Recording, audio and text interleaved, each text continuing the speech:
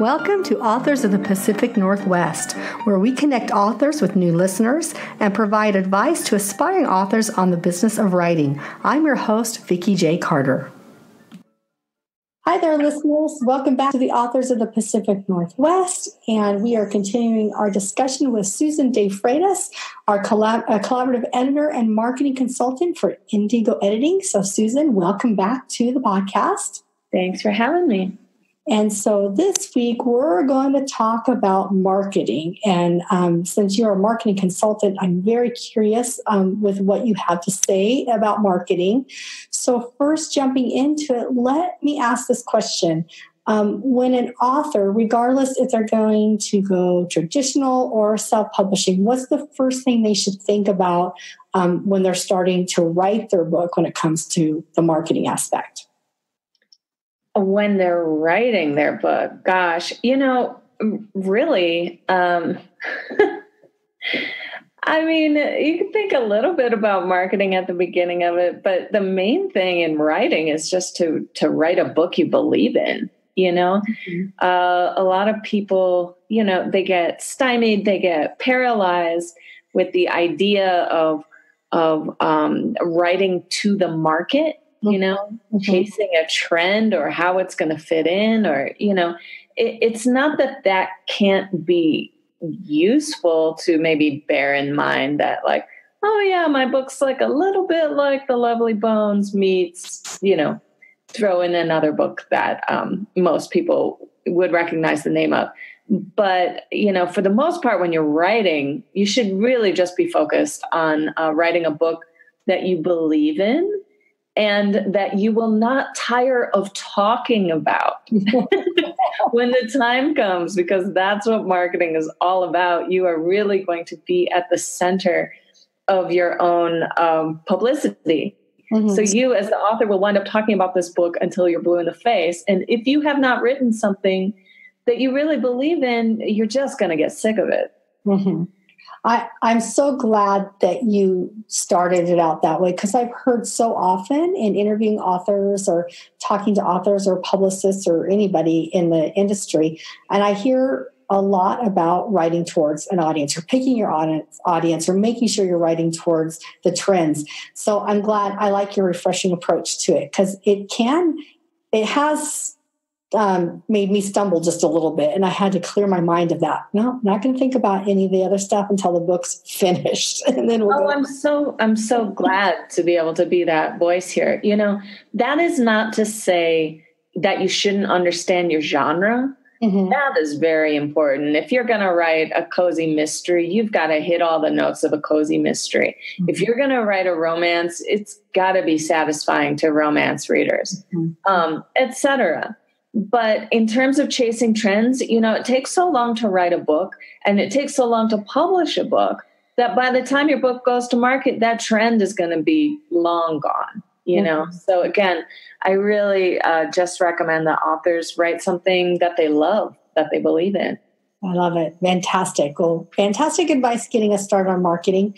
Talking with a lot of authors on the podcast and off of the podcast, just personally, marketing tends to be one of the most overwhelming aspects for authors in this new time of the industry, because a lot of it feels like it stems from the fact that regardless if you're doing an indie author, self-publishing, or you're going to work with a publishing company, you as the author really are going to be the person that drives your marketing more so than anywhere else. And if that's true from your side of it, what's one point you can give to us that haven't started a marketing process, or maybe somebody's already in the middle of it and they need a refresher tip? What's something you can suggest, or what point of interest would be good for us to think about when we're going into the marketing aspect of our work? Well, I think probably the most valuable thing I can give you is and your listeners, is a metaphor. I love your metaphors. And, this will be lost on perhaps on lifelong city dwellers and maybe the younger segment of your listenership who has never tried to build a fire. But for those of you who who have built a fire in your life or tried to do so, that is really the metaphor that I use for marketing. You know, a lot of people get hung up on a certain strategy, or just it's all going to be about social media, or if I don't get my book on Oprah, it's not going to be a success. And like, oh my goodness, getting your book on Oprah, if that's the measure of success, I'm sorry, you're probably going to be disappointed. But here's, making a fire is something everybody can do, especially if you take the time to build it the right way. And if you have a great book that you love, that you believe in, that you've put the time and effort into making as good as you possibly can, you too can build a fire. You too can get attention to your book. You too can find your readership and find your raving fans. Okay. But so the first part of this, and it's a sequential operation, right? Is that think about the people who are the most likely to drop everything and run out and buy a copy of your book. They are not strangers. They're the people who already know you. They're the people who already love you, or at least think you're, a decent coworker or an interesting person. They're the people who have some personal contact with you. So these are your friends, your relatives, your coworkers, the people you went to high school with, and thanks to social media, and especially Facebook, a lot of us have contact with people from deep back in our past. We've maintained those loose connections. And guess what? Those are the people most likely to just want to buy your book, because it's a thrill to kind of know an author. A lot of people have an ambition to write a book, and they never do. And so it's a big deal when somebody that they know has written one. And that is especially so if the subject matter touches on anything that you may have in common with them, right? Yeah. So those people are your paper. They are the most likely to catch fire. And think about, how are you reaching them? A lot of people think, well, I'm just going to put the word out there on social media, but social media, that's like just floating something down a stream. Like, the people who want to know about this book and would love to get a copy of it, they may see your announcement and they may not. And the worst thing to do is to take over your social media and think, okay, well, I got to make sure everybody sees it by just blathering on endlessly about your book online, right? Yeah. Nobody likes that guy or that gal. So, what's the solution? The solution is good old-fashioned email. And so one of the first things I recommend my marketing clients do is to compile an email list of practically everybody they know, who, through all these different spheres of their life, who might be interested in this book. And, you start by sending out an email, BCC'd, of course. You don't want anybody to get overwhelmed by all those reply alls. Exactly. And you don't want to compromise the privacy of anyone's email address. So BCC, all those names. And you basically send out a friendly announcement that says, hey, look, there's this lifelong dream, that I'm about to fulfill. I wrote this book about X, Y, and Z. You're one of the people who's, touched my life and been part of my journey. And I'd like to add you to my author email list to let you know when this book is out and it becomes available. However, if you don't want to be on the list, no problem at all. Just drop me a line, let me know, and I won't add you to it. So that is how you begin an author email list, right? And again, that is the paper for your fire. So those people can do a lot of things, right? The ones who express the most enthusiasm, those people can easily be recruited for your street team. And your street team is basically just your crew of people who are ride or die. They're going to answer all of your, at least most of your requests for things like, would you like an advanced reader copy in exchange for an honest review on Amazon or Goodreads? would you be willing to help to post on social media on my pub day? Would you be willing to, help get the word out about my launch party? Those street team people are extremely important because they are your first fans, and their enthusiasm communicates to the people that they know authority, because as soon as it's not just you blathering on about how great your book is, more people are going to take it seriously. So those are some of the first steps that you want to take. So you're probably wondering what the kindling is, right? Yeah, exactly. The kindling is your local media.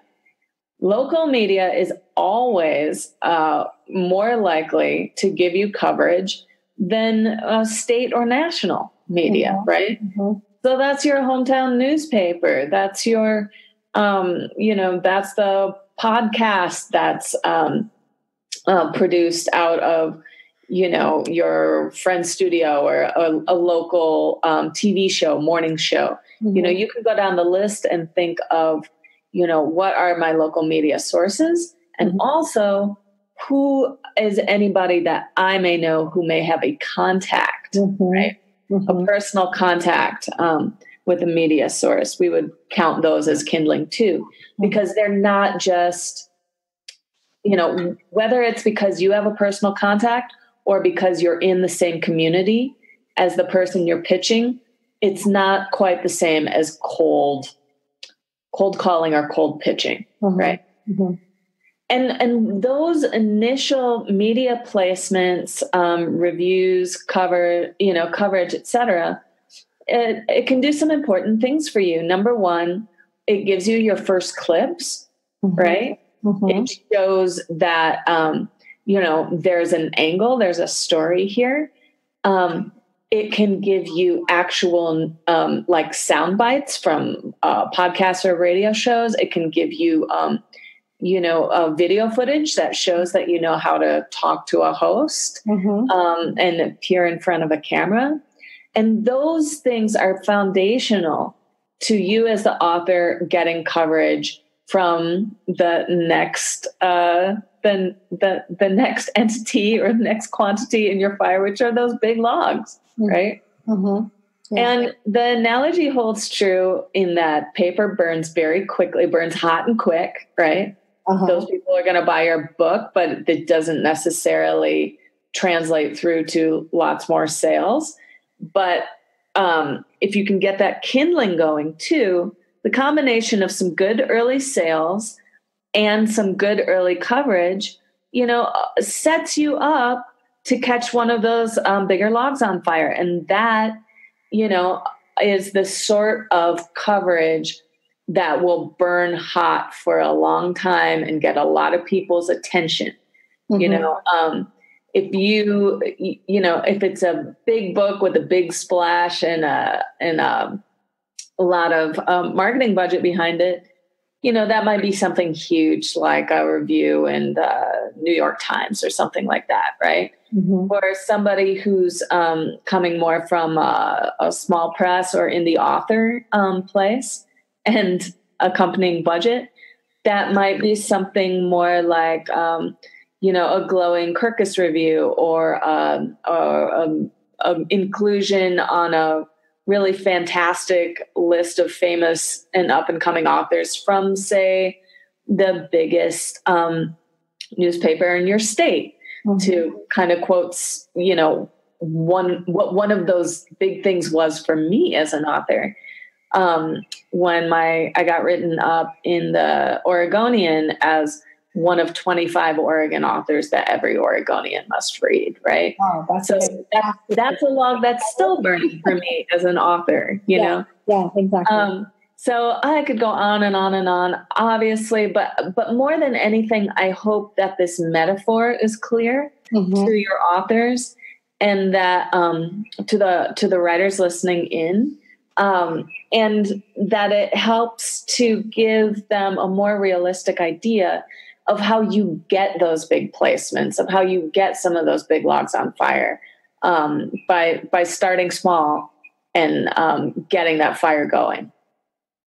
I absolutely love it because it's very similar to what I thought about with this podcast in the sense of how I was going to approach the podcast. I looked at it as a terminology like grassroots. I was going to go real small and work slowly and just kind of start my way with people I know. And then we work through, anybody I meet networking wise in my community and go from there. And in the year, it's been incredibly successful.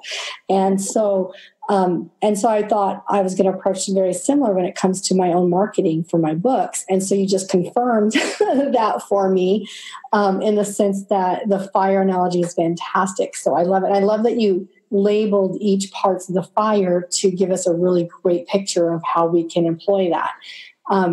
There are a lot of people that say they want to help. I did have a little bit of a PR help at the very beginning of the podcast. And it was very similar to what you're talking about. She worked with the local newspapers in the Pacific Northwest and then was working from there up, kind of a thing. So it's very interesting. So where does social media fit in that fire? Because a lot of authors are being told or feel like, from my perception of what I've heard, especially independent authors, that they need to spend all their time on social media, which gets totally away from writing. It hasn't with me, but it also feels a little bit, like you said, too much, right? So where does that fit in that fire? Well, here's the thing is that there's a right way to use social media and a wrong way to use social media. A lot of authors use this phrase that I just... I'll just say it. I hate it. I hate this phrase. Shameless self-promotion. And they use it for everything. Just popping in here to let you know, like, I have my book launch is tonight at Powell's and I'd love to see you. Sorry for the shameless self-promotion. That's not shameless self-promotion. This is letting people know, do you expect them to be psychic? Yeah, exactly. How are they going to know otherwise? Yeah. But people use it as if making an announcement like that is in the same vein as today only, $5 off my scintillating, medical thriller, get it while you still can, Yeah. I guess that actually is shameless self-promotion. Yeah. So let's just stick that ignoble badge where it is actually called for. Mm-hmm. It applies to that sort of ill use of tooting your own horn, I guess. But the right way to use social media is to let people know, is informational. Mm-hmm. First of all, when do you have your events? Where is the book available? Is there a discount going for it? Basic things like that. Mm-hmm.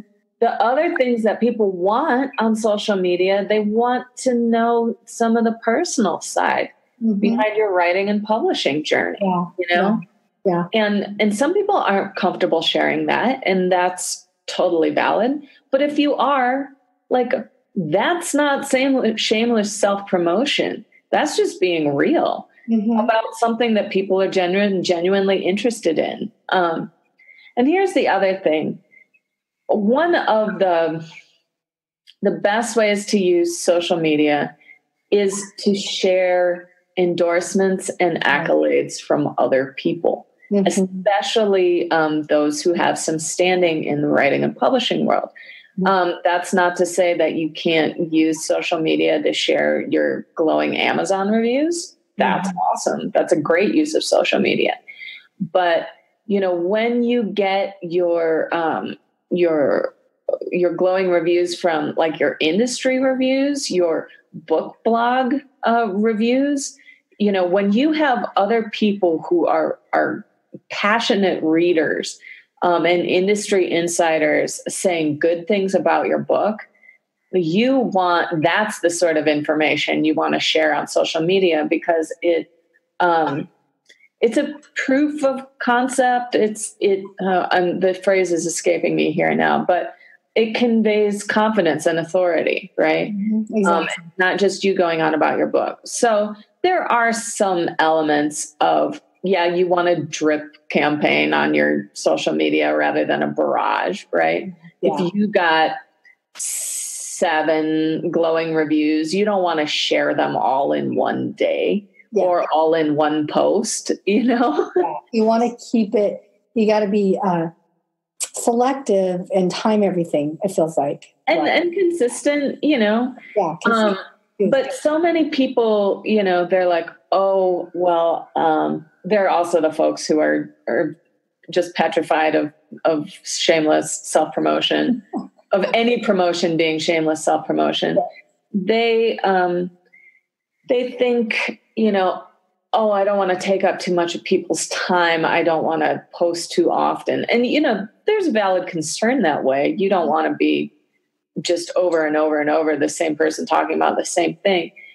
But at the same time, people understand that when you have a book coming out and when your book has come out, that's when the spotlight shines on you. Yeah. That's when you're going to step out on stage and you're going to talk, you're going to post more often than when you don't, when you're, out there in the woodshed working on your book. Yeah. That's a mixed metaphor between between music and writing. Yeah. I guess the equivalent of expression for writing is in your garret, right? Yes. Yeah. They understand that when you're up in your attic, writing, you're not going to be posting every day. But when you come to the market with the new book, you're going to be talking about it. You're going to be sharing about it. And you're going to be posting more often than at other times of the year. And there's nothing wrong with that. I love it. I love it. Well, another thing that a lot of the authors have mentioned to me, and I wanted to get your take on this, because I feel like it is marketing. I feel like networking is very much similar to marketing. As long, there's the pushy networking, the pushy face-to-face contacts versus, the genuine, this is who I am and this is what I got going on, So can you talk a little bit about preparing how for face-to-face situations and as far as marketing goes? Because I know a lot of my authors, they're constantly trying to find places to go and read or find places to participate. And some of them cost quite a bit of money. And I have had authors that I know, and I've been with them because I wanted to see what they were doing. They would go and not sell a book, but they'd spend a lot of cost and time. So what's your take on face-to-face events? And are there any that you would suggest are better than others for authors to look for? Well, let me just maybe back up that question just a little bit, see if I can make it a little bit of a bigger tent. Absolutely. To include a little more value again for your for the writers who may be listening in, because this idea, what you're getting at here about how to be genuine versus how to be pushy, I think it applies to more than just face-to-face interactions. Mm-hmm. Because as an author, you may or may not be handling the pitch for a book review yourself. You may have a publicist who will do that. Yeah. But you will be the person reaching out to influencers, asking them if they'd be willing to read your book. And, if you're doing it right, if you're taking chances, if you're going outside your comfort zone to really see if you can land this dream of yours, some of them will be people that you do not know, right? Mm-hmm. It will be a cold contact. So I think really the same principles apply when you are asking a complete stranger for, review coverage, or you're asking them to read your book. And if they like it, post to their people, to their fans. Mm-hmm. Or if you're even at your little hometown book fair, and folks are walking by and you're asking them to buy your book, whether or not you're stating that outright or not. And so the same principles sort of apply. When you're reaching out for review coverage, what you're doing is you're only reaching out to people who you've done your research on, their tastes as a reviewer, and you have a pretty good sense that they like the type of thing that you have written, right? Exactly. And in your first sentence in your cover letter, what you need to do is establish that you've done that homework, what they like, and your book fits that pattern, fits along the lines. And that's why you're reaching out.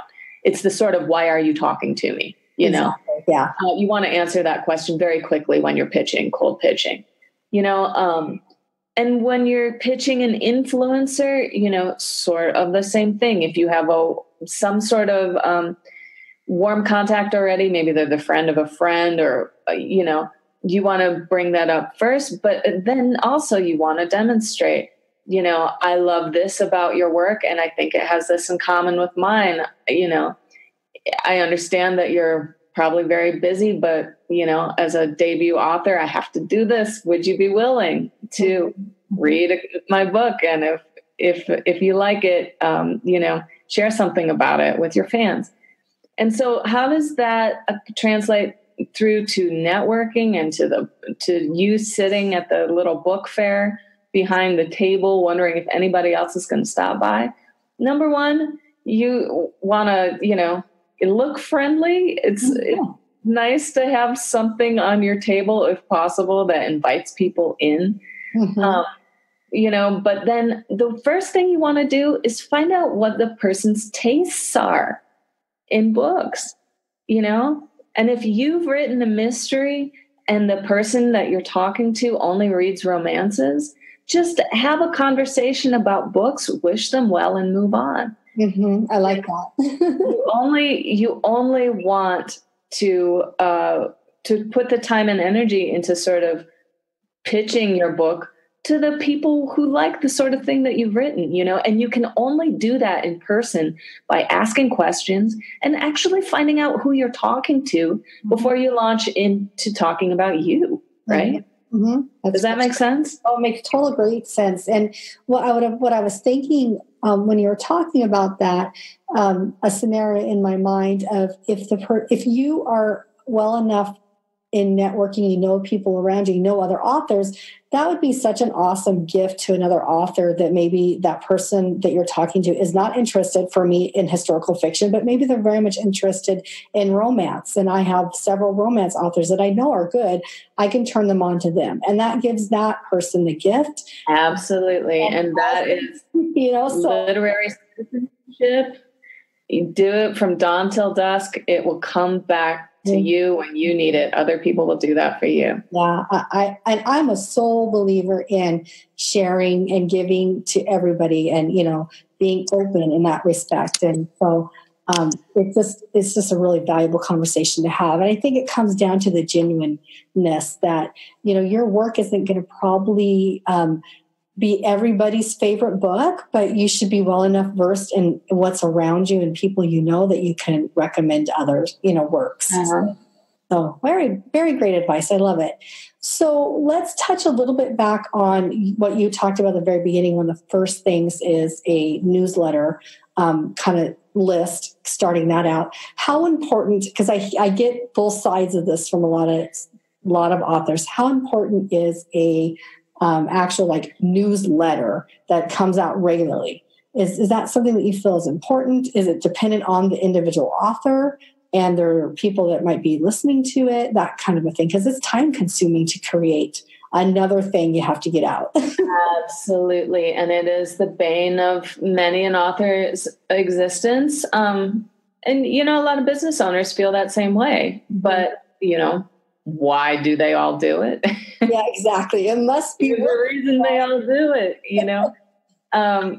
it's because it is the number one way to sell books, and it is frankly the only way, not only for you to keep track of fans of book one, when you have book 2 coming out to let them specifically know. But it's the only way for fans of book 1 to find out when book 2 is going to come out. Yeah. Unless they're constantly Googling you or something, or, your face is scary. I mean, yeah. So I think it's very important. But this question of like how often your newsletter has to come out, that is very subjective, and that varies by author. I don't know if you, Vikki, are subscribed to various author newsletters. Yeah, I am. I am too. And, I see folks who do the regular newsletter thing well, and they come out once a month. I will not subscribe to anybody who puts out an author newsletter more often than that when it's not around their book launch. Yeah, I agree. Really, we're interested in this author because of their books, not because of what they ate last night. Exactly. That stuff is great when there's some real book news, but when there's not, it's like, it's gratuitous. It's a waste of both the reader and the author's time. And so some people do that monthly newsletter well. I think Fonda Lee, great speculative author based in Portland, I think she does a regular author newsletter very well. But, it is 100% okay with me if I never hear anything from that author I love, unless they have a book coming out. Exactly. And an example of an author who does that is George Saunders, the great short story writer, and he might break that pattern just a bit to let us know that his brilliant and awesome wife has just published a book. That's okay with me. Fantastic. That's fine with me too, because if he's recommending it, then it's probably something I'm going to like if I like him. But this guy is not just, bothering with the busy work of sending out blather each month, and his, as his fans, we don't want him to. We want him writing. Yeah, exactly. So, as I'm an author and a freelance editor and book coach, marketing consultant, I've got a lot of things going on in book world in addition to being an author. So, I send out my newsletter once a quarter. And in the course of that, I try to pack it with as much value as possible, from my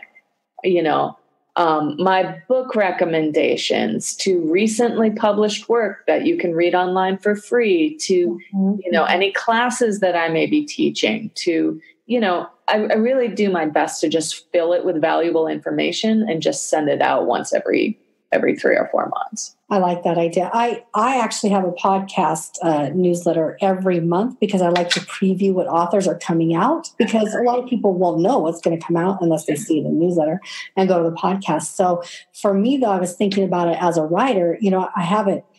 I obviously don't have a newsletter for the writing part of my life yet. I definitely have it down for the podcast, so I was curious. I like the quarterly idea because it's less time consuming.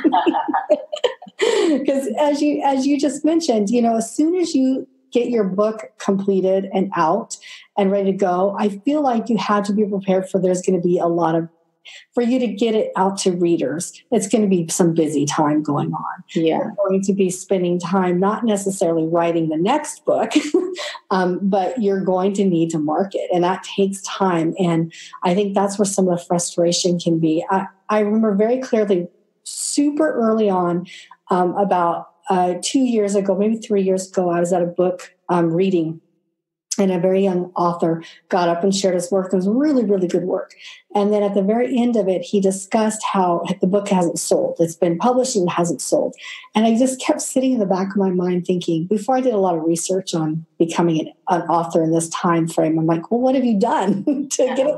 I mean, what are you doing? It's not going to just sit there on Amazon and nobody's going to know about it, So it really launched me into the idea that you have to be ready to kind of hustle that book out and get it out to people. So your advice is very good for those of us that are thinking about that. Or if you're already in the middle of it, maybe you have some thought from Susan that, I need to change A, B, and C and see if that works. So Susan, let's wrap this up because I'm sure we could do probably 15 podcasts on every single one of these things. I do know there's some great podcasts out there on it because I've listened to them. But let's wrap it up from your perspective as a marketing consultant. Can you give our listeners your number one top tip that you wish authors would know before they start their marketing journey of their book? Top tip. Bear in mind the fire analogy. Do not discount the people you know as you're chasing after strangers. Because those people, especially the ones who become your street team, they are the ones who will rave about it to all the people they know. They really help to get the party started. To totally switch metaphors. I guess the number two thing is to realize that, you really are, whether you have a big New York deal or you're, self-publishing your book, you are the person who stands who sits in the driver's seat in terms of bringing attention to it. And so be prepared to talk about it, and be prepared if you're the kind of person who needs to really perfect your language, before you speak in public, do that. Get comfortable saying the same thing in different ways. The great author, Ursula K. Le Guin, she always came off as very off the cuff and witty when she was talking about her books, but guess what? She always said the same thing. Right? Yeah. She worked out her language before she stepped out in front of interviewers, and audiences and in front of readings, and then kind of her foil is Margaret Atwood. Margaret Atwood's very off the cuff. She comes off the cuff and she is, but she's so comfortable in the frame in the frame of reference of each of her books that, every interview is a new adventure and you're going to discover some fabulous new insight from the mind of Margaret Atwood. So that's two different approaches, two different types of intelligence, about talking about your book. So, figure out which one works for you and then, get prepared to step out into the spotlight. It's your 15 minutes of fame. It will be over quicker than you imagine. So enjoy it as much as you can. I love it. I love the fact of practice your language when you want to talk about it. I preach that to my students in my day job. And I do talk a lot about that with authors because everybody says, you seem so comfortable getting up and talking about your book or even going on a podcast. Well, I wasn't comfortable for years talking in front of anybody, even on the phone. I had to practice it. And so that's great advice. Well, Susan, thank you so much for being here again this week and sharing with us your tips for marketing. And listeners, especially those authors, I hope you got some great things to think about as far as marketing your new work. And we'll bring Susan back for next week and we're going to talk, she's going to share with us some more tips. All right. Thank you for having me, Vikki. Thank you for listening to the podcast. We hope you enjoyed the episode as much as we did. Follow us on social media and sign up for our newsletter where you can be entered automatically each month to win a signed free copy of a book from an author that's appeared on the podcast. You can find out more at our website, www.squishpen.com.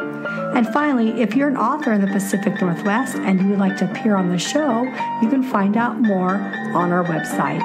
So until next week, I hope you enjoy the journey. This is Vikki J. Carter signing off.